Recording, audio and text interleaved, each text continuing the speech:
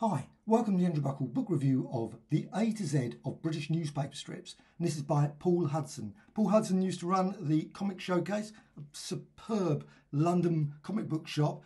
Used to visit a lot, bought loads of magazines, comics, etc. there, as well as books.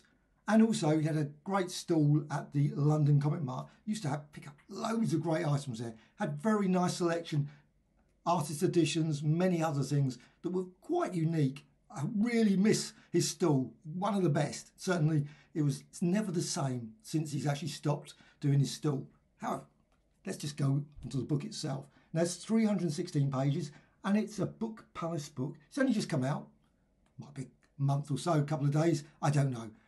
He was doing a signing at Gosh and unfortunately I didn't get to it because of the strike, so I didn't get up there. So I bought a copy separate from that. And what does this feature? Loads and loads of things. Detectives, criminals, layabouts, adventures. Literally millions and millions of comic strips that appeared all over the place in the UK. In obviously the main newspapers, The Sun, the Daily Mail, but also regional papers. So he covers a lot of material in this. Now, he says it's not complete, and I can certainly well believe that. It's probably impossible, since there's so many different newspaper strips, probably in some of the small magazines, newspapers and things that probably had very limited sort of shelf life, didn't appear much. I've got loads of old magazines that have got like newspaper strips, and I suspect not every single one of them are probably included here. There were like one or two, items, and that was it. Maybe appeared only once. So let's just go through the book, and I hope, just going through this, that he does actually come out with a second and third, fourth editions, because I think this is one of the things that he could do. Maybe people might obviously communicate ones that they know, maybe in Reading or something, or in Hull. There may be newspapers up there, and maybe it might be added to. So hopefully that's the case. So there's the details there. And it's slightly unusual the way it's been done. It's done obviously by contents. You've got A, B, C, D, which is fine. Many ways, there's other ways I think he could have done it, maybe breaking it down like by detective ones or maybe romance ones. He could have broken it down that way. Obviously he made a decision that he wanted to do it by alphabetical order. That's probably one of the main criticisms I've got of the book. The book is superb, absolutely superb, and it's in memory of Dennis Gifford. Of course, had loads of books. Dennis Gifford created stacks and stacks of books about British newspaper strips as well as comic books, etc. And they're not too difficult to get. You should be able to find one. There's a lovely reference at the back listing a number of various related reference books. This is slight criticism. I think a lot of space is wasted by just doing this. Personally, I don't think it was a good idea putting that, but obviously he decided, Paul Hudson decided that's what he wanted, and also likewise that. Because basically it's duplicating the information that's in the section. You know it's A. I can work it out. It says A there. It's not difficult. So you go through that and you can obviously look through, and if your favourite one's not there, AXA or whatever, you can obviously then, you won't find it. It's probably not going to be anywhere else. It's under A. So I'm not really certain point of including this list. It just takes up 2 pages and it's repeated all the way through the book. So for B, it's got another one, C, another one as well. Doesn't seem like, but there's lots and lots of examples there. You've got here Ace O'Hara, many I've never heard of, and it does actually give some details. The Daily Dispatch, never heard of that newspaper. I'm certain it was a great newspaper. 1954 to 1964. And you've got an example obviously of Ace O'Hara. Let's give some details.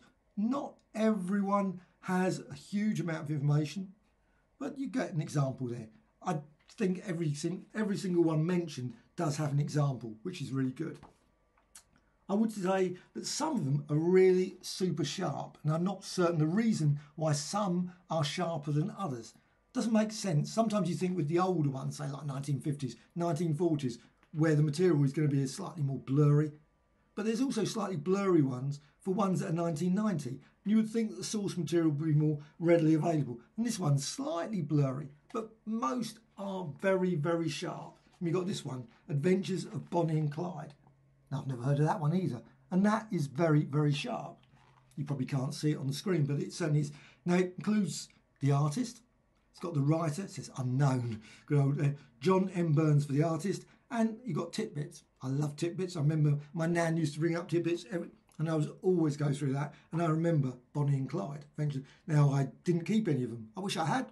And tidbits is quite expensive now to buy. Copies of 1960s, 1970s probably do turn up. But it's, you know, and he's also got some colour ones as well. This one, The Canary Man. I must admit, no, absolutely nothing about that. 1990s. Apparently it was in the Daily Mirror. So, but it's got The Adventures of Drain Pig. And of course, this is the trouble.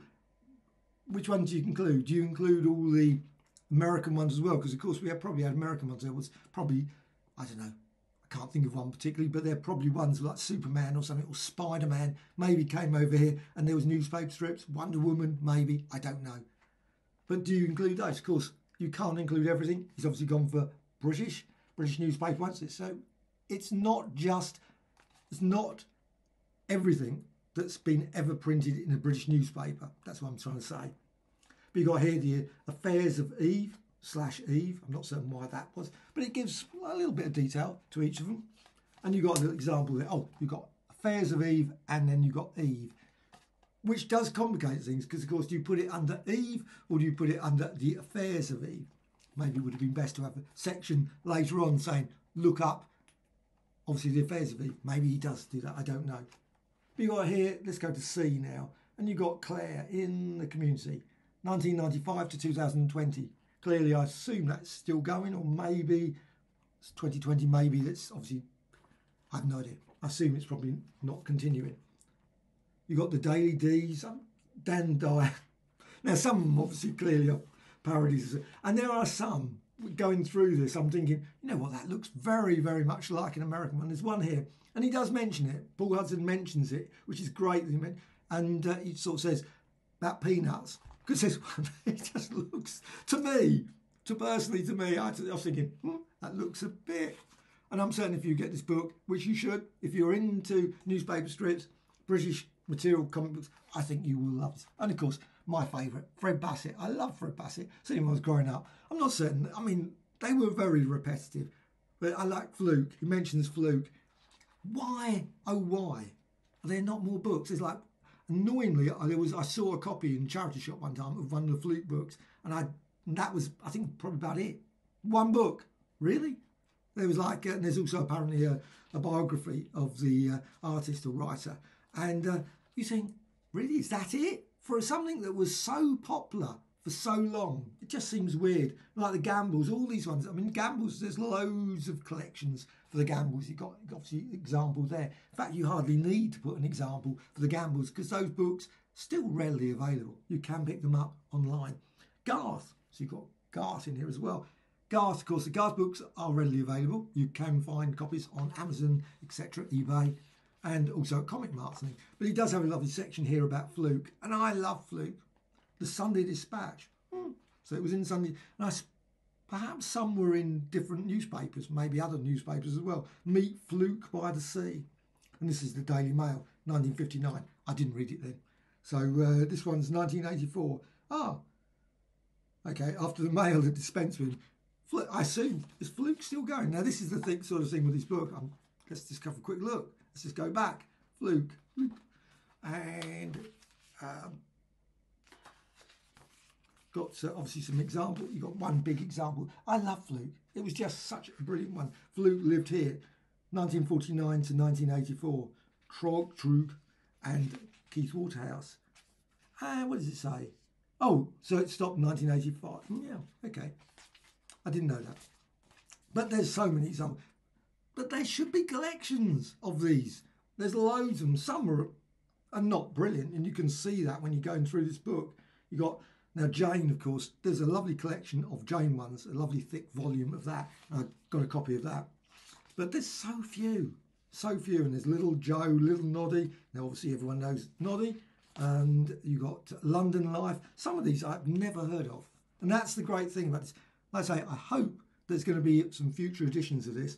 Maybe a volume 2. Because obviously, in many ways, would you want to bring out an updated volume of this? Because people like me have obviously got a copy. Then you get the updated and you think, ooh, that's a bit, you've got to pay another X number of pounds for the update.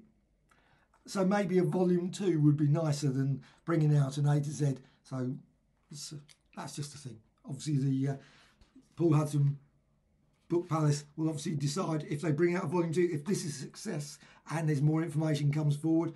Hopefully there will be additional volumes, more than an update of it. Just putting my thing on that one. However, you got Scarth. Now I remember Scarth. They got examples here. Some lovely, but still very tricky to get copies of. And of course you can look online and you can go on eBay and you can buy copies of The Sun. And it was in The Sun as far as 1969 to 1972. So you can buy copies of that. But it's very hard to build up a collection if you're just buying. He mentions the fact he's been buying lots of newspapers and magazines. You can get them, but they're quite expensive. Old copies, I've looked at some newspapers, some £20-30 for a newspaper, and you think that is too much for a newspaper. Really, I mean, it's just something that was like 5 pence, and you just think, and you only want it for like one comic strip. It's extreme, and that's the trouble with a lot of this sort of thing. So, and of course, lots of examples. William's in here, The Workers, Ye Gods. Like I said, many of them I have never seen. Oh, a few pages here, a bit of glue sort of sticky. Some of that's slightly always an issue. But I think the binding looks very nice. Actually, I just couldn't show the binding there. I'll just point that out. It's always good to show the binding. That actually, before I forget, another slight criticism. Only slight. I wish it had been on slightly different paper. I don't think it works on a glossy paper. This glossy paper, maybe it doesn't look as good on another type of paper. I don't know. But it's when I got it, I thought, maybe it could have been sort of not so shiny paper. But, it's fine, but it's just a minor issue that I think that I'm more keen on sort of the more matte sort of paper, less glossy paper. But that's a minor issue. And of course, I love this bit. You've got all the various papers. And of course, he also, as he mentions, includes things like regional papers. Very hard because there were so many regional papers. Many have disappeared. Though there are websites, of course, archives and things that you can go and buy access to, where you probably can find lots and lots of different ones. And they're fascinating. I was quite tempted. I occasionally go on them when the free access, but I've never, ever paid to get full access because I think you have to have a reason. If you don't have a reason, particularly if you're not researching something, it does seem a bit excessive to spend lots of money just to scour through the Aberdeenshire sort of newspapers or something. Why would I want to do that? Or, Hereford News or something. But I guess maybe those newspapers are Hereford News, and I'm just making that one up. Maybe it's a Standard or Express. But you've got all those papers. Maybe they've also got newspaper strips, though it might just have one cartoon. That's the trouble. Do you go for... And he's got a few here where he's just got like one thing. You want newspaper strips. Oh, my favourite. Tiffany Jones. Now, weirdly, Tiffany Jones, again, another series of... And I love that one. Just beautiful, evocative of the 60s. Of course, it was done in the 60s. This was 1964 to 71 in the Daily Sketch. And brilliant. But there's like a few magazines you can find that have got the Tiffany Jones. Also, you got one book from Italy. That's it. I got one newspaper strip of all these sort of Tiffany Jones. And not much, not many of them, but a few. But all in Italian, which is, of course, it's not too bad. You can work it out what they're saying, sort of generally.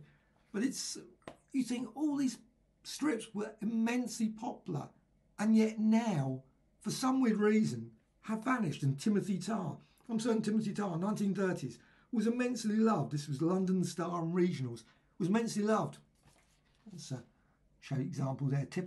Timothy Tarr. Now, that's pretty of the Star, it says there. And Teddy Bear Features. Why wasn't there no collections of these things? They're just beautifully drawn, absolutely lovely, and they've been forgotten about. But I suppose it's the same with the newspapers, comic books, loads of things, all completely gone. And it's such a pity. But that's it. And yet you got records. I always compare this comic books with records. I shouldn't. But you go with comics and records. Records have got millions. People build up reference guides. I've got books of like Top of the Pops where everyone lists every entry for Top of the Pops. breakdowns of every single album, every single bit of examples, books full of pictures of record covers and record sleeves and the discs and everything. And you think, why records so immensely? And yet newspaper comic strips, people read all the way through the 60s and 50s, etc. and loved, really loved them. And now, gone, completely forgotten about, literally, other than books like this, which is, I really love that.